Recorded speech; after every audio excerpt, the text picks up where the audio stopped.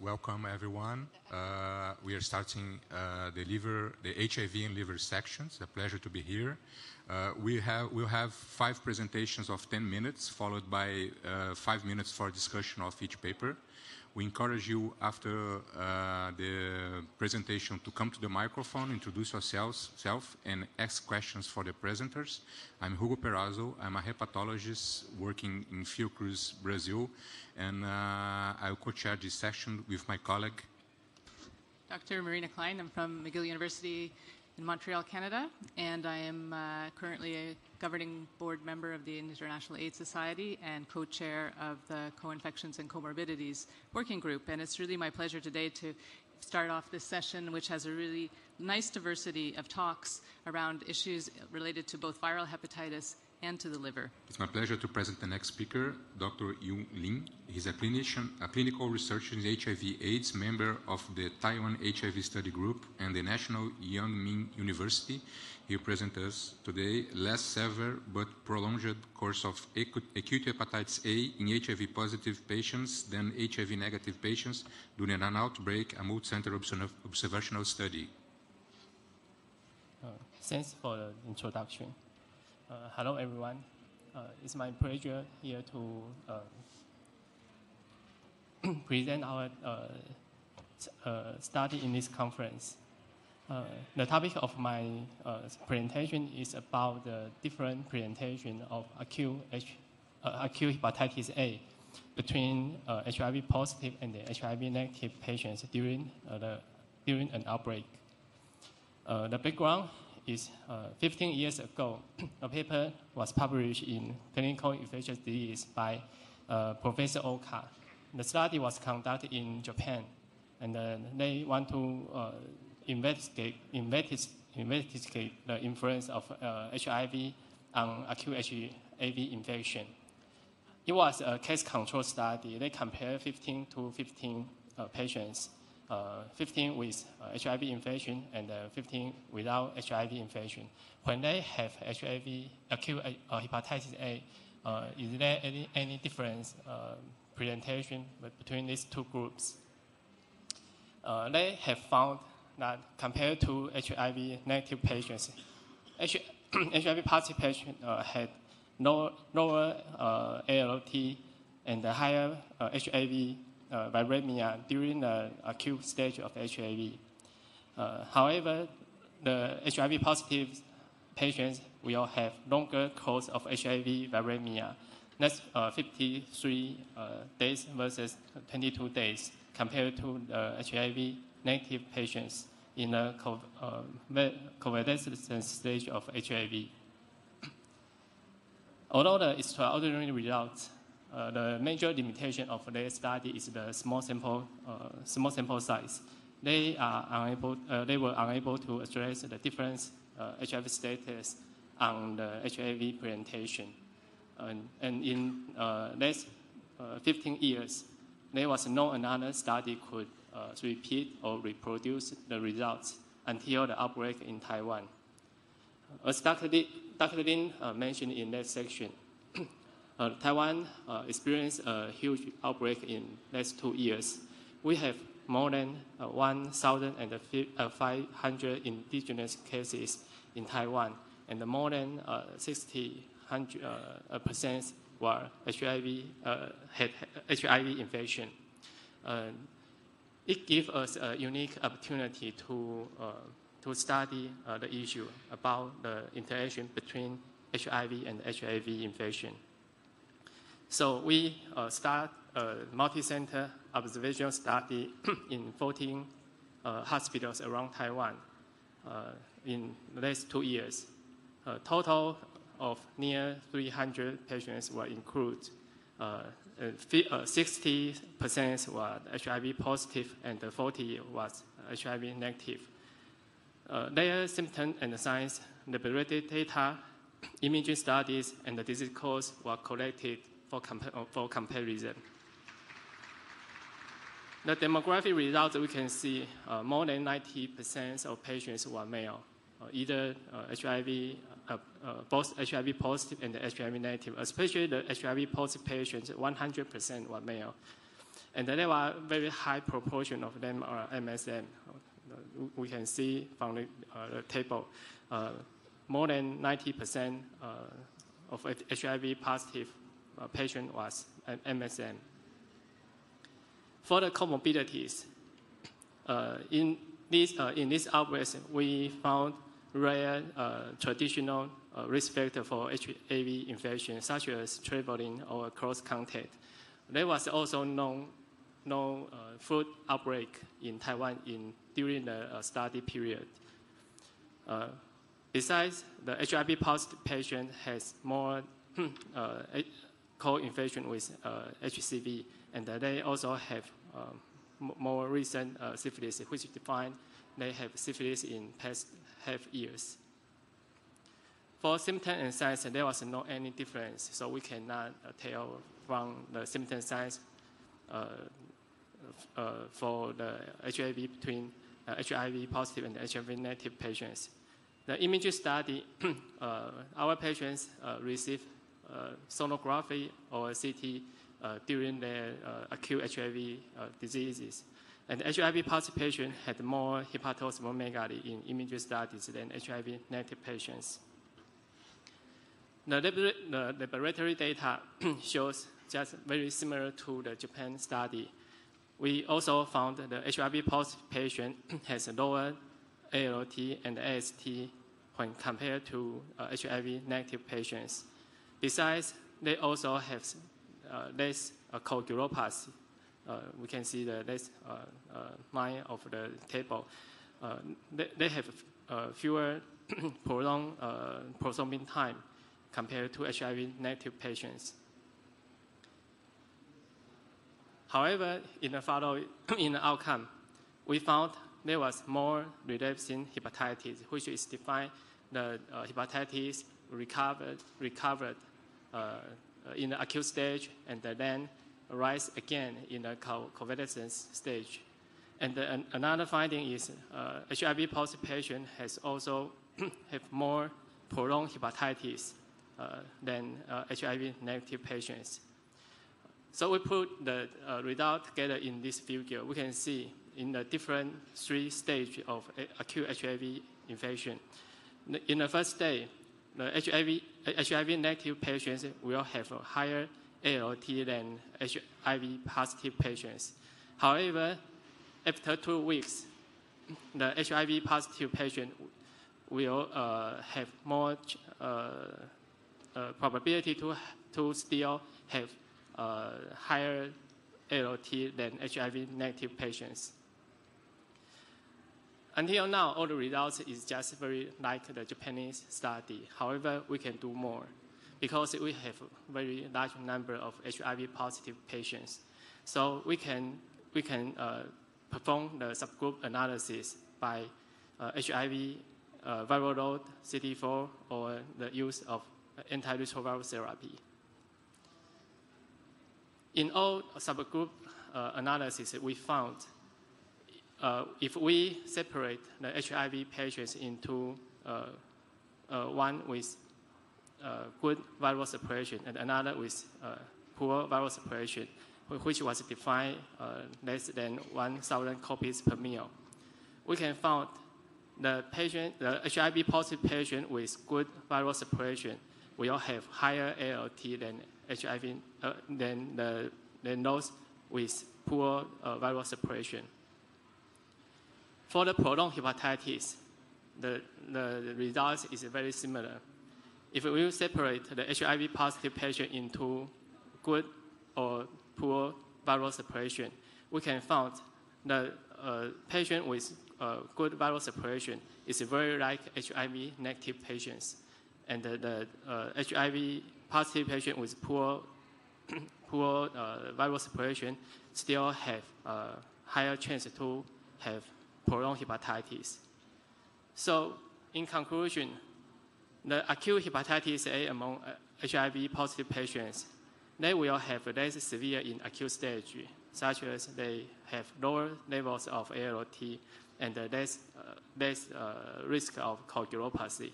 However, they will have prolonged causes of hepatitis.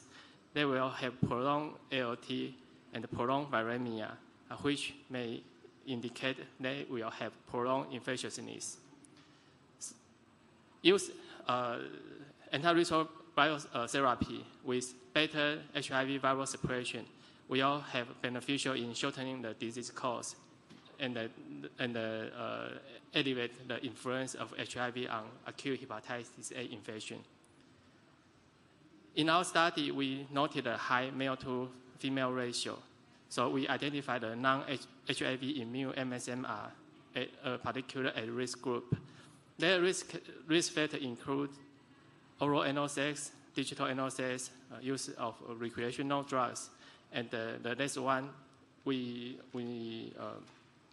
conclude is maybe due to the prolonged infectiousness due to HIV co-infection, and this factor will be fixed by early use of antiretroviral therapy with good viral suppression. We have several limitations in this study. First, it was a retrospective study, so the timing of ALT follow-up was not uniform. As we know, HIV-positive patients will tend to be followed up more regularly than HIV-negative patients. Second, the strain effect can be addressed in this study. Though genotype 1A is the major strain in this outbreak, we did not know if the phenomenon still exists in another genotype.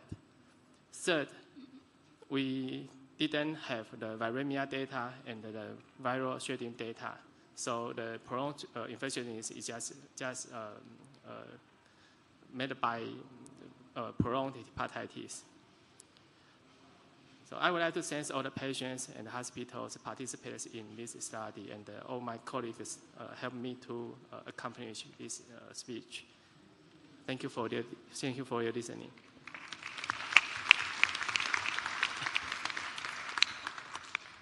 So the paper is open for questions. I have one question, maybe to generate the discussion. Because I see in the two groups of patients, the HIV positive and HIV negative groups, this is quite different, both groups, because you have a really high rate of men having sex with men in the HIV positive group, 94%. And furthermore, you have also a high rate of syphilis and also HCV antibody positive in HIV positive group. So do you think that this difference that can impact your comparison between both groups or not? Thank you. So for the first question, the proportion of MSM in HIV-negative patients is lower than HIV-positive patients. That's because more than 50% of HIV-negative patients, we didn't know their sex orientation. The column is unknown because it is the habit in Taiwan. Doctor always know the patients have HIV, and we ask the sex orientation. But if the patient didn't have HIV, there was not a routine question. We will ask patient their sex orientation. That's the first question. The second is about the recent syphilis and the HCV co-infection. Indeed, we noted that will cause some bias in our analysis. So we ever perform a sensitivity test. We exclude all HCV co-infection patients, and the result is still the same. So we did not exclude these patients from our study group.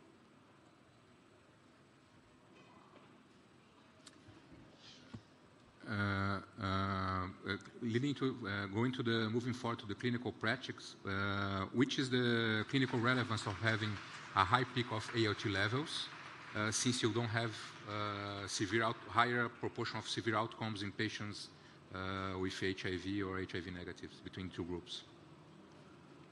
Which the clinical relevance of having higher ALT levels in non-HIV patients, yes, since you don't have a higher proportion of severe outcomes like death or liver transplantation?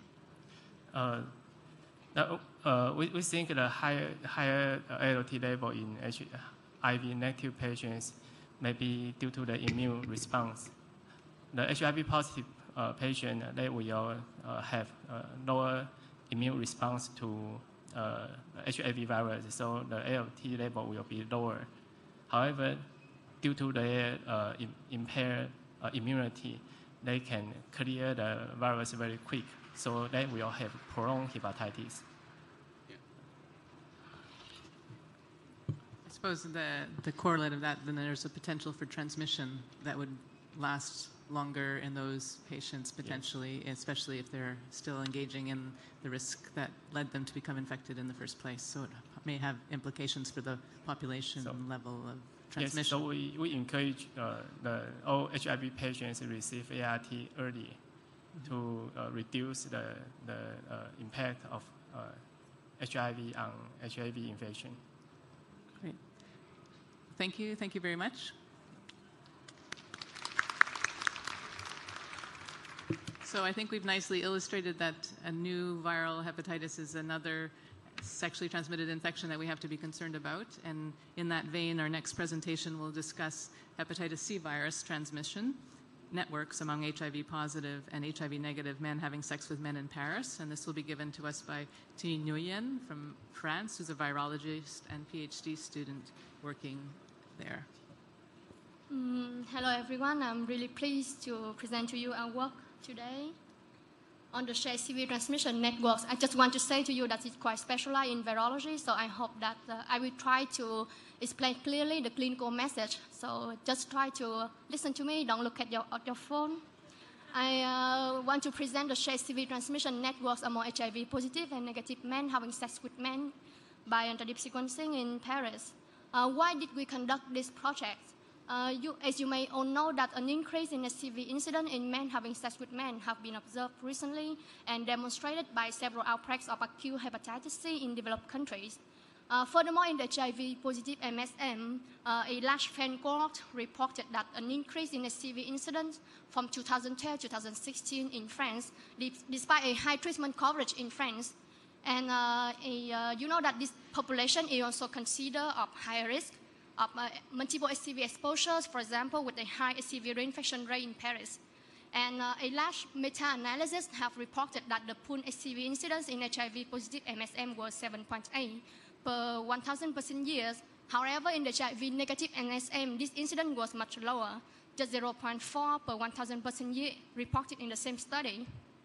But it should be noted that this incidence can reach up to 14 per 1,000 person year in MSM with high-risk behavior, such as those included in the ANIS-EPEG pre-exposure prophylaxis trial. And in this population, we found several HIV transmission networks have been described previously, such as the large European MSM transmission networks in HIV-positive MSM.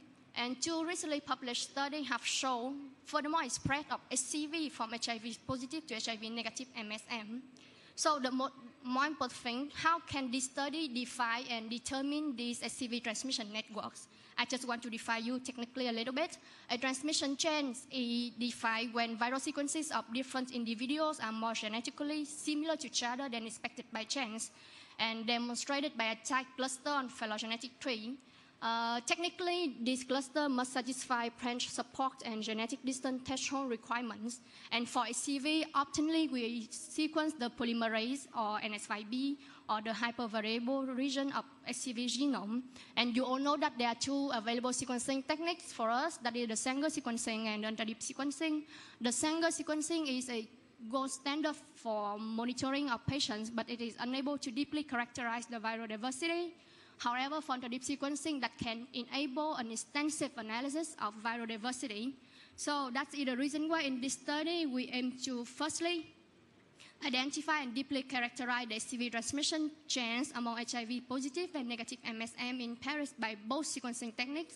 And furthermore, to a lesser degree, we would like to identify closely related HCV transmission events among this population for directness inference.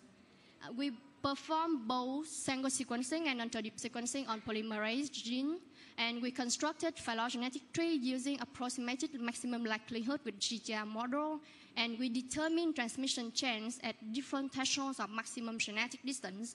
For Sanger sequencing, we use a 3% cutoff for maximum genetic distance, and for anti-deep, we use a 3% and 4.5% cutoff, and you will see why.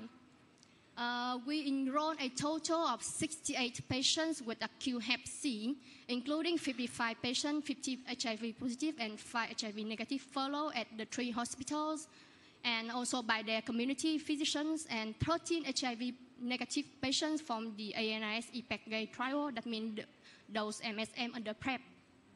And patient characteristics are shown in the table. You can see that most of them, they are HIV positive, with 50 patients are HIV positive, 18 negative. And most of them, 55%, they are men having sex with men. The other 15%, we don't have a lot of information. They are reported with unknown sexual orientation. One interesting difference between both groups are the HCV reinfection rate. You can see that the HCV reinfection rate was higher in the HIV positive group compared to the HIV negative group.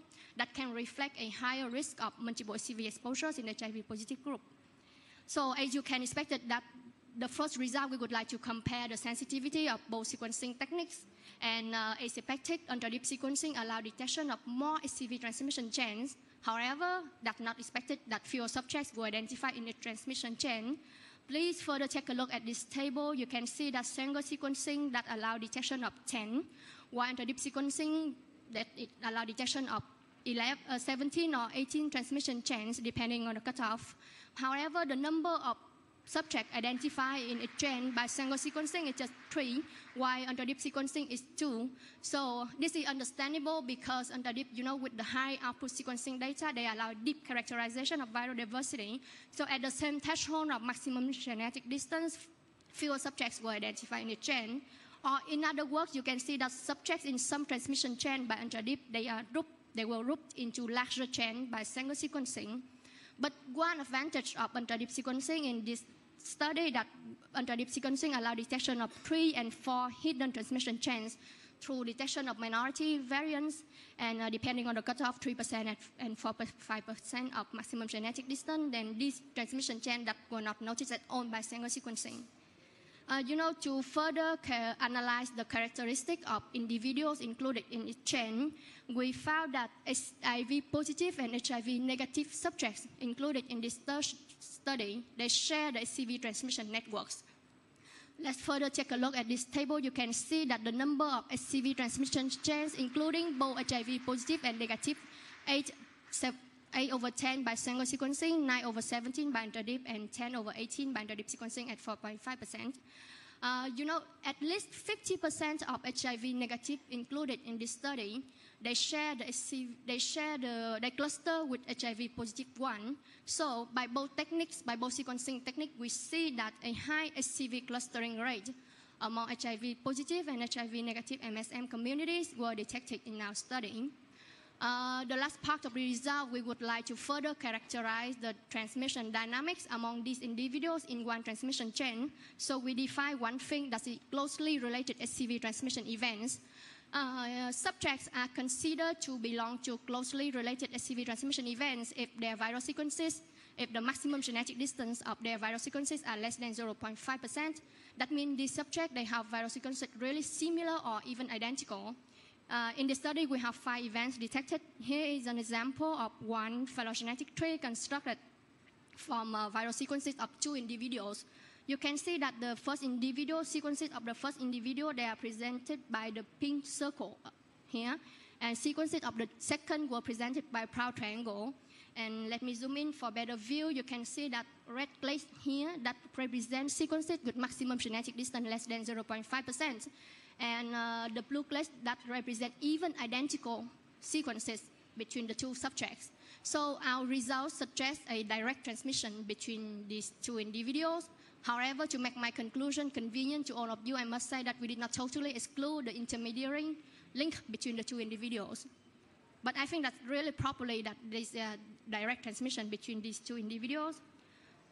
Finally, by both sequencing techniques, we found a high clustering HCV rate among HIV positive and HIV negative MSM communities in this study. By under-deep sequencing, as expected, it improved discrimination of HCV transmission chains. However, this technique, it identified fewer subjects in a chain compared to single sequencing because of it allowed deeper characterization of viral diversity.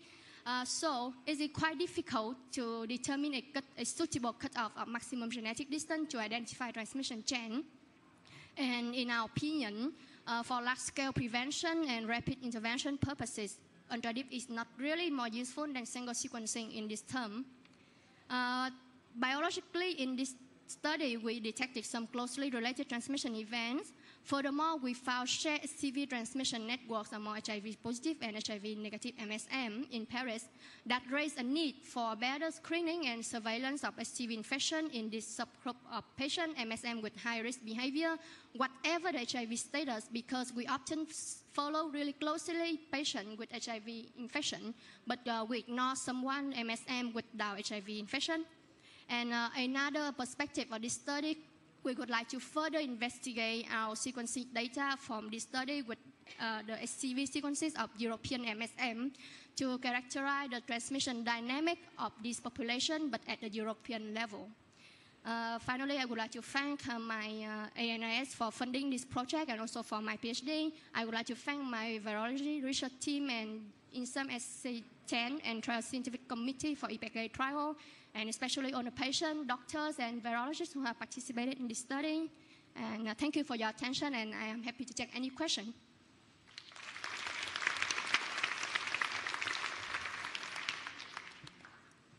Go ahead. Hi, thank you for this excellent talk. Did you have clusters that extended long in time? If you have the dates of the acute infection, did some cluster extend in time? In 2 years from 2014 to 2016. Yeah. But they are quite close in patient in the cluster. They are really quite close in the date of acute hepatitis C infection. Yeah.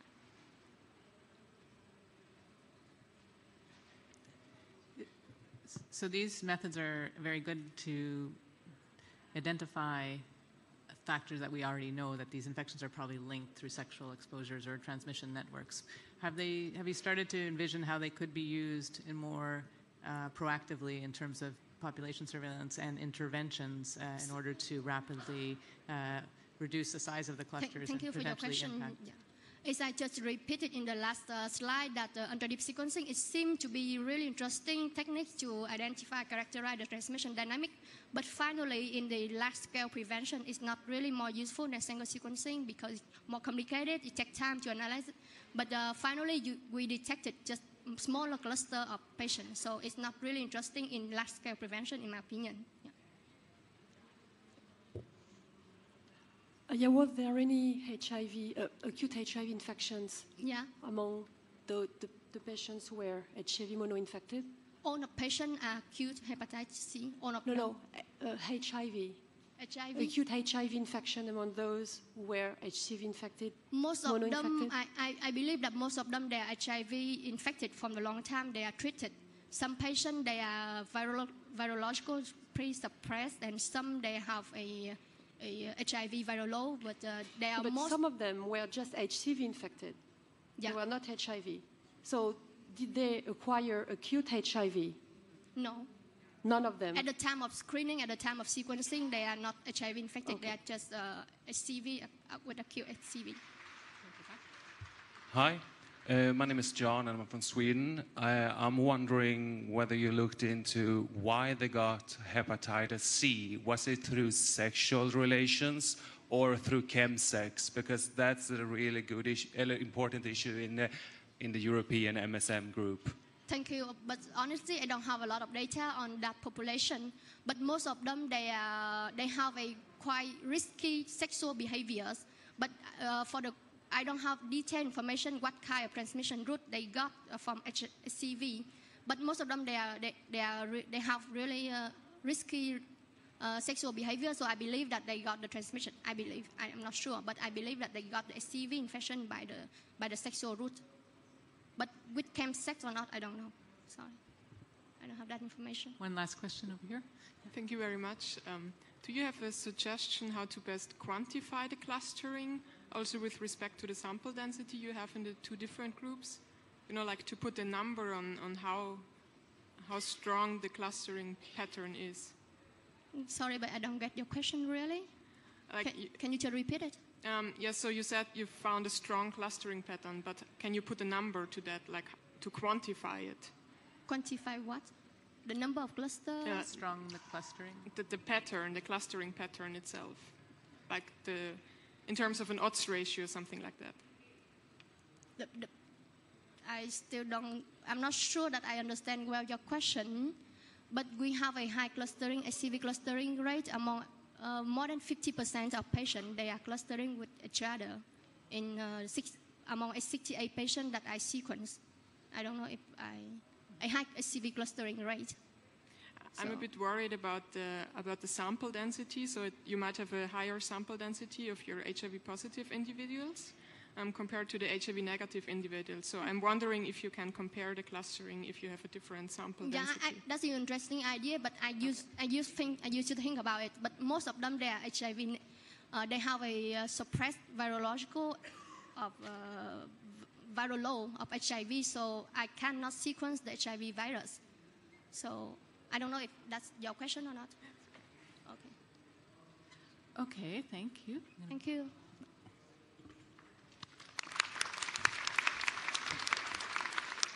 Okay, let's move forward for the next presenter. I'd like to introduce Dr. Luisa Salazar Vizcaya from the University of Bern. Her research interests included mathematical modeling in infectious disease, and she will present for us, will hepatitis C transmission be eliminated by 2025 among HIV-positive men who have sex with men in Australia? Thank you.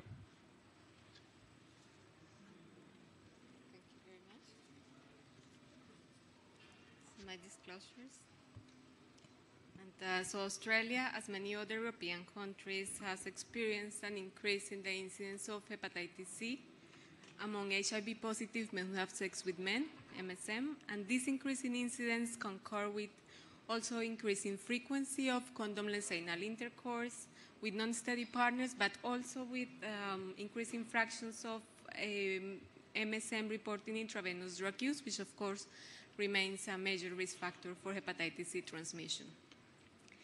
But Australia was among the first countries to provide unrestricted access to direct-acting antivirals for the treatment of hepatitis C, and since 2016, scale-up of DAA for the treatment of hepatitis C is ongoing in Australia. There is an ambitious program in Australia called Control and Elimination within Australia of hepatitis C from people living with HIV, called CIS. And the success of this program partially depends on the efficacy of treatment scale-up to prevent onward transmission. The WHO has set also ambitious goals for the reduction of transmission of hepatitis C in HIV-positive MSM, and we wanted to know whether within this context of treatment scale-up, Australia could meet the 80% reduction in incidence goal already by 2025. And if so, under which circumstances could this happen? So what we did in order to address this question was to build a mathematical model of hepatitis C transmission in this population, which we first got to reproduce observations and then to produce scenarios and then to produce projections of hepatitis C transmission given a range of scenarios. The model we built considers that MSM, HIV-positive MSM, could transit between behavioral groups that are defined by risk of hepatitis C transmission. We had intravenous drug use, and we also have sexual practices associated with hepatitis C transmission, which I'll refer to in this context as high-risk sexual practices. And intravenous drug use could happen in the context of sex or without the context of sex. I would like to point out here that when we refer to intravenous drug use, because this model is meant to reproduce observed transmission dynamics, the infection rates that we estimate are already affected and certainly reflect the effects of harm reduction programs. So we got the model to reproduce ART coverage and also the frequency of practices associated with hepatitis C transmission, and finally the incidence of hepatitis C in the studied population. But the future of hepatitis C transmission actually depends on what happens with behavior and treatment. So what we did was to formulate a range of scenarios combining different possibilities for behavior and treatment. So this program I mentioned before, CIS, has already reported a high rate of treatment of 65% per year. We assume that this rate could remain stable all the way to 2025. We also assume that this rate could decline continuously and reach 20% in 2025, and we assume a more optimistic scenario where this rate would increase to reach 100% in 2025. In terms of behavior, we assume that first no change in risk behavior, so basically the same fractions that we measure now, but we also systematically increase the rates of transition to intravenous drug use and to high-risk sex until they reach 80% also into 2025. And this is what the model predicts for incidence of hepatitis C in the model population. Blue is low incidence, red is higher incidence, and each panel here shows what happens when we look at different scenarios of treatment rate, going from low to high, as I described before. The x-axis shows the fraction with intravenous drug use by 2025, and the y-axis shows the fraction with high-risk sex also by 2025. And what we can see from here is that the model projections were more sensitive to treatment rate than to changes in risk behavior, as the colors change more dramatically from panel to panel than they do when we move across the axis. The model told the same story for prevalence. But now let's focus on the limit case scenarios that we consider. Being the limit case scenarios, no change at all in risk behavior, and the maximum and large increases, the maximum change that we consider, as I said before, reaching 80% by 2025. If we look at the trajectory for incidence, we see that when we assume no changes in risk behavior, we have very similar trajectories in terms of incidence for high treatment rate and for a stable treatment rate. And we have also that the scenario with low treatment rate underperforms with respect to those two. But then if we look at the scenario with large increases in risk behavior, we see that after an initial period with the high treatment rate that has been already reported with CIS, the scenario with low treatment rate, the model predicts for the scenario with low treatment rate an increase in the incidence of hepatitis C. But the question was actually about the potential of Australia for achieving the 80% reduction target by 2025. And this slide summarizes the answer of the model to this question for the scenarios I just discussed, but also for additional variations of them. Green indicates success at meeting this target, and red indicates failure. What we see from here is that the model was consistent to predict that the goal would not be reached if the treatment rate remained low. For the rest of the scenarios, the point estimate suggests success at reaching this target, with the confidence intervals reaching farther or closer to the 80% reduction, depending on the scenario, and of course the best case scenario, meaning the largest predicted reduction happens when there is no change, no worsening in risk behavior, and a high rate of treatment. I conclude then that the model suggests that we should expect hepatitis C transmission among Australia's HIV-positive men who have sex with men to continue, but also continue to decline if the AA treatment scale-up goes on. And that we predict that this should even happen in the context of increased risk behavior. So, in principle, if the treatment rate continues to be as high as now or to increase, then by 2025, Australia is projected to meet the 80% reduction goal. And finally, we plan to monitor the outcomes, the real-life outcomes from the CIS program versus the model projections to see what we can learn from this exercise. I would like to acknowledge all my co-authors, in particular David Botica, and everyone, the patients and also the workers associated or contributing to data collection, because this is what makes possible this type of exercise. Thank you very much, and I'm happy to take your questions. Thank you for your nice presentation. It's a nice study showing that DAA can practically eliminate HIV infection among MSM HIV positive. The paper is open for questions. While you're waiting, I have a question. Did you do any analysis to evaluate the economic impact of treating from 65% to 100% patients with DAA in Australia? Do you know an idea of how it will cost for Australia? No, actually, I didn't perform any cost-effectiveness analysis, but given that treatment is unrestricted, then maybe we save with both treatment rates. But I did not perform economic analysis. Yeah. I guess the other question is, because this differs somewhat from other studies that have suggested that without extensive behavioral interventions, we can't really achieve elimination in certain populations.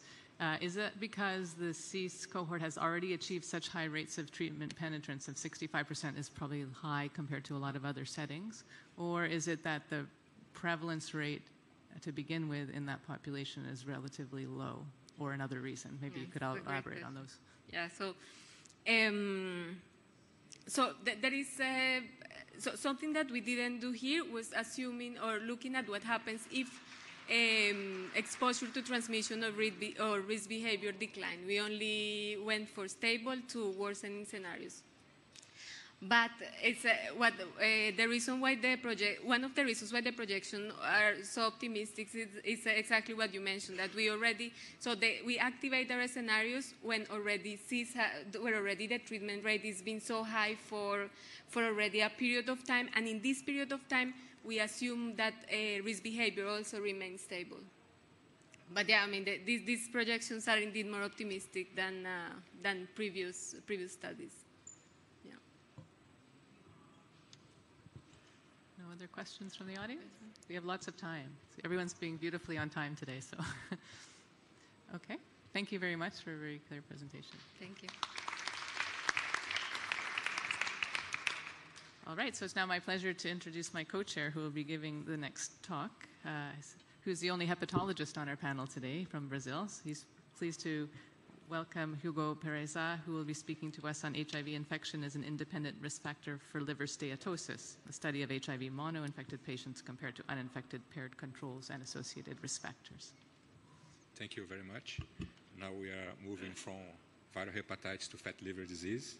I'd like to start thanking the scientific committee for giving the opportunity to present this abstract as a oral presentation on behalf of my co-authors.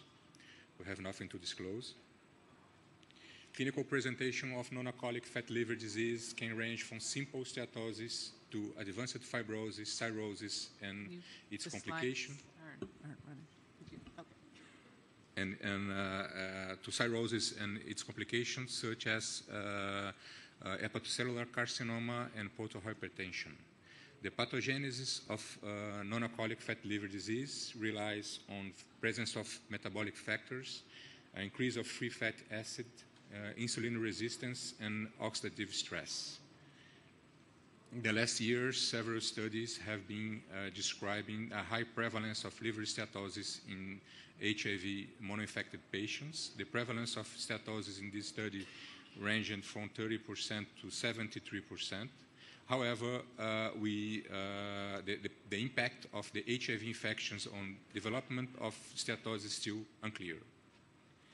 So the aim of this study was to evaluate the prevalence and factors associated with liver steatosis in HIV mono-infected patients compared to uninfected subjects paired for confounding factors. We assessed data from 2 Brazilian cohorts of HIV patients and non-infected subjects. The HIV ELSA is a cohort of 649 HIV mono-infected patients who have been followed at our institution in Rio de Janeiro, Brazil, And the Brazilian longitudinal study of adult health, it's a cohort known as ELSA Brazil study that have been followed more than 15,000 subjects, non-HIV, in a multi-centric Brazilian study, including 6 centers across the country. We used data from baseline visit from the 2 cohorts. Patients were submitted to the same procedures, including clinical evaluation by anthropometric measures, alcohol intake assessment, comorbidity and co-medication use, and HIV infection, history of HIV infection, and antiretroviral therapy for those from the HIV cohort. Blood sample was collected, and blood tests were analyzed in a centralized laboratory, and liver steatosis was defined by fat liver index, FLI for short, when equal higher than 60. Fat liver index is a serological biomarker for detection of steatosis, can be calculated using this formula, and that includes GGT, BMI, waist circumference, and triglycerides. This serological biomarker was firstly described and validated by an Italian group led by Bedoni. However, in the last years, several studies have been validating this serological biomarker for detecting steatosis, including in Brazilian population, with our curves of 0.76. We used a propensity score method for matching case and control. The variables used for the matching were selected through a genetic algorithm that searched for the best model fit.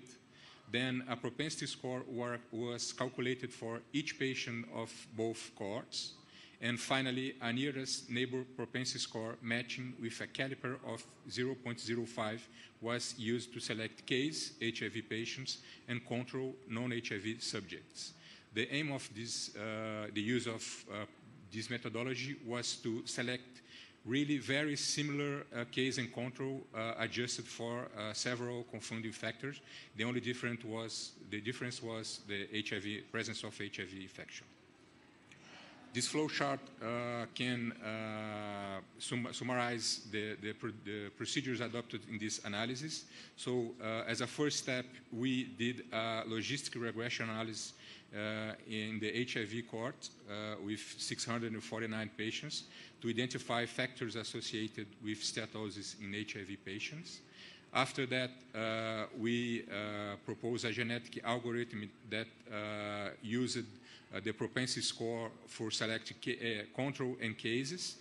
We selected control and cases based on the nearest neighborhood propensity score. It means that that was a maximal 5% of dispersion of the standard deviation of the propensity score to select case and controls. That's why we got very similar patients. And so we had at the final 333 HIV patients for the HIV ELSA cohort and 333 non-infected subjects from the ELSA Brazil study to do the case control analysis to identify the risk factors associated of the impact of HIV on presence of steatosis.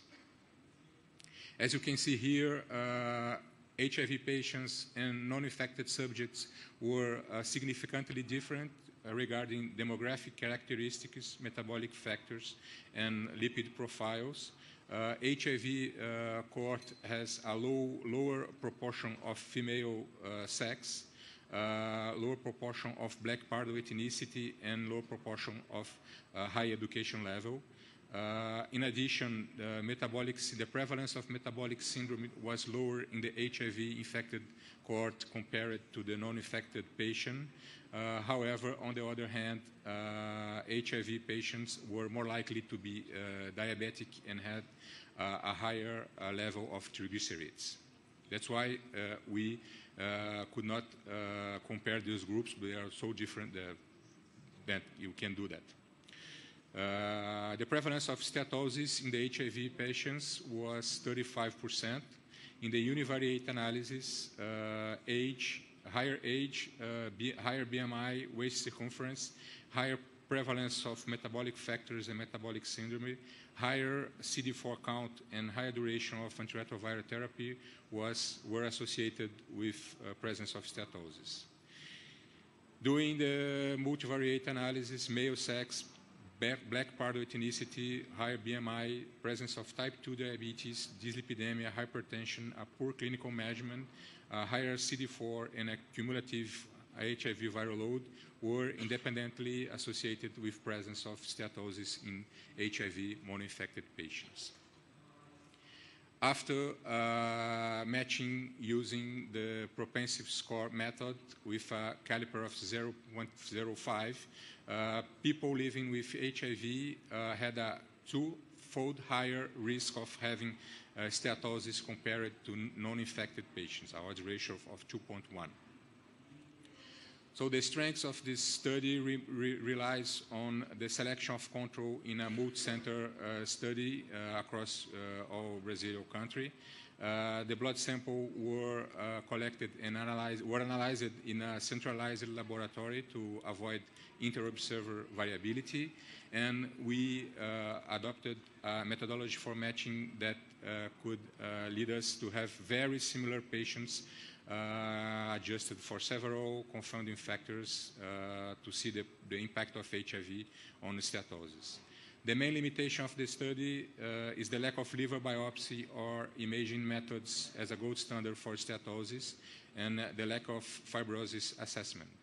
Abdominal ultrasound was performed at the baseline visit for in both cohorts for all patients. All the examines were recorded in a high-definition file, and they were sent to a centralized site to be read by a senior radiologist. So we are now collecting this data, and we are going to repeat this analysis using abdominal ultrasound as a gold standard for steatosis that might be a more robust gold standard than fat liver index.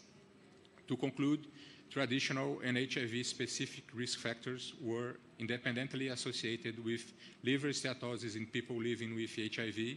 HIV-infected individual had a twofold higher odds for presence of steatosis compared to uninfected period controls. I'd like to finish acknowledge all participants of both cohorts, the ELSA Brazil study, the HIV ELSA cohort, my co-authors and colleagues from my institution and other institutions that participate in the study, and the national and international agents that supported this study. Thank you for your attention.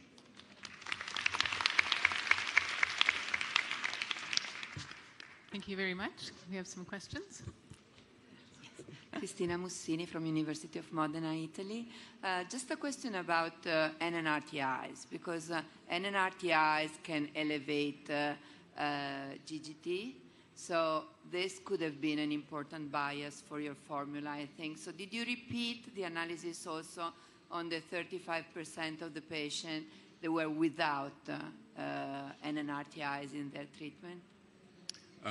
Thank you for your question. No, I totally agree that GGT is part of the fat liver index. So people with HIV had a higher GGT level than people non-infected, but we did not repeat. For the steatosis, for only HIV-infected patients, the use of NRTI was not associated with steatosis using the fat liver index, but we did not repeat the analysis in people that were not using NRTI. Yes, thank you very much. Fredrik Månsson, Lund University, Sweden. Do you have any idea of the prevalence of chronic hepatitis C and hepatitis B in your patients? All patients, they were screened. They are only HIV monoinfected patients, not co-infected with viral hepatitis. And however, in our non-infected subjects, we don't have the data for viral hepatitis serology. So maybe in Brazil, the prevalence is about 2% of Hep C, for example. But we don't have this data. What do you see as the clinical implications of the finding? The clinical implications, maybe the high prevalence of steatosis in HIV-infected patients is not related to the virus per se, but maybe related to all that comes with HIV infection.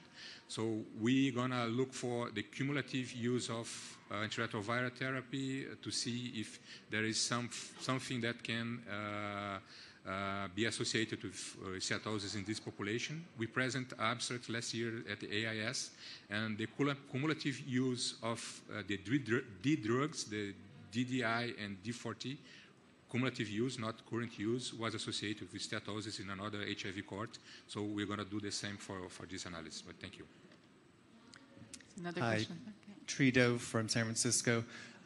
You mentioned that you had collected data on alcohol use, but I didn't see the data presented on the association of alcohol use and whether that might have been a confounding factor in your findings. Thanks. Yeah, we had collecting data from the audit score, but we don't have, we excluded patients with higher than 8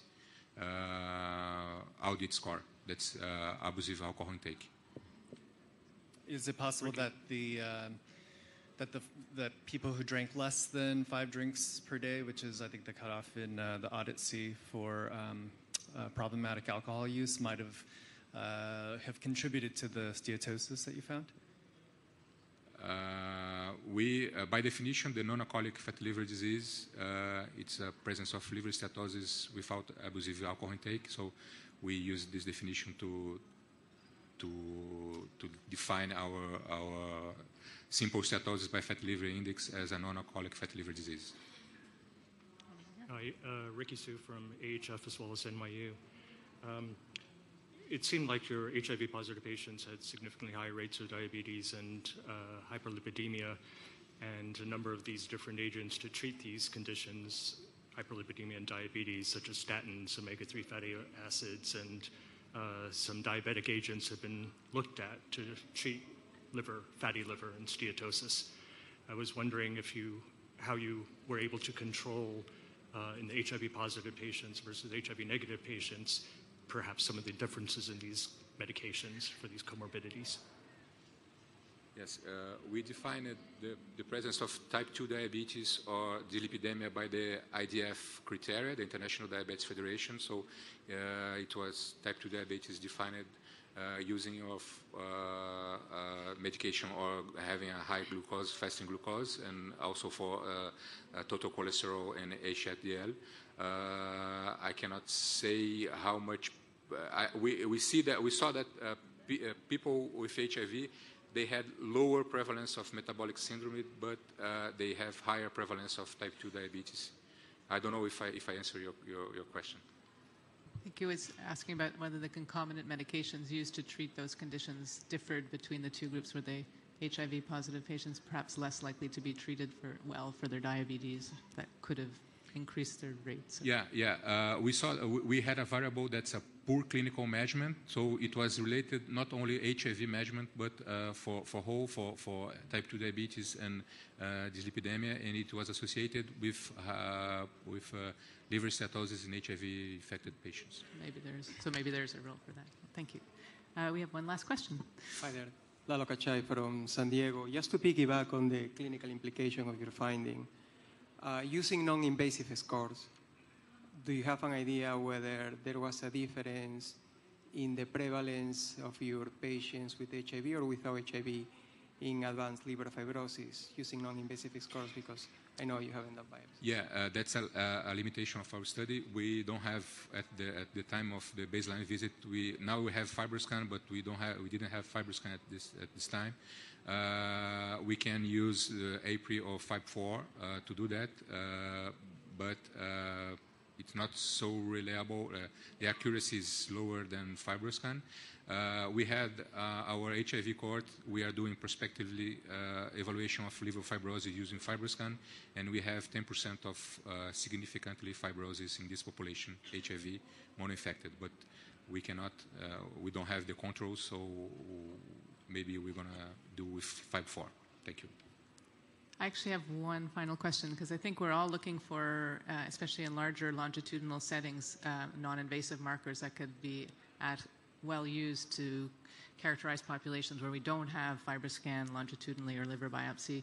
Do you feel that the fatty liver index is robust enough to do at least some of that monitoring, perhaps for planning for interventions that we could look at to improve this high rate of fatty liver disease in this population?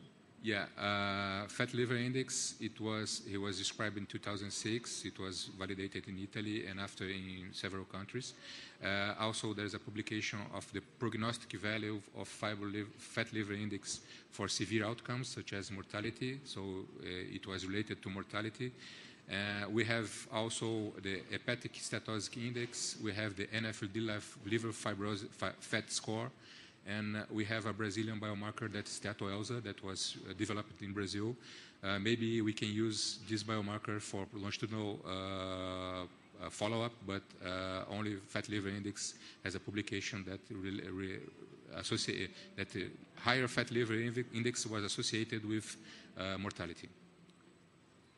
Great. Well, fantastic. Thank you very much for closing off an excellent session. I think we had a good spectrum of liver disease in the population, and thank our audience for their participation.